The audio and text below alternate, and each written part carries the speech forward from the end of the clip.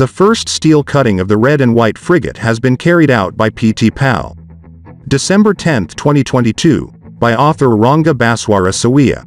At the Indo Defense exhibition in November 2022, PAL CEO Kaharuddin Djenod said that the national shipyard he leads is preparing to work on the first frigate ordered by the Indonesian Navy. The first steel cutting will be carried out in November 2022 for the construction of the ship, which is named Frigate Merah Putih, Djenod wrote. But until the end of November, this activity had not been carried out.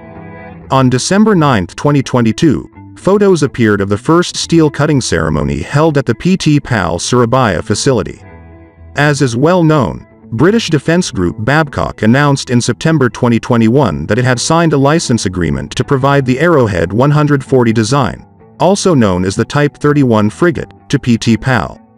In his statement, Babcock said that this license made it possible for PAL to build 2 Arrowhead 140 warships in Indonesia with special design modifications for the Indonesian Navy. However, several important components on the Red and White frigates will still be imported from the British Babcock. As for specifications, the Red and White frigate will be 138.7 meters long, 19.8 meters wide, displace 5,700 tons, and have a crew of 100. It was stated, PAL would work on the construction of the ship for a period of 69 months, meaning it would be delivered in 2026-2027. Source: www.airspace-review.com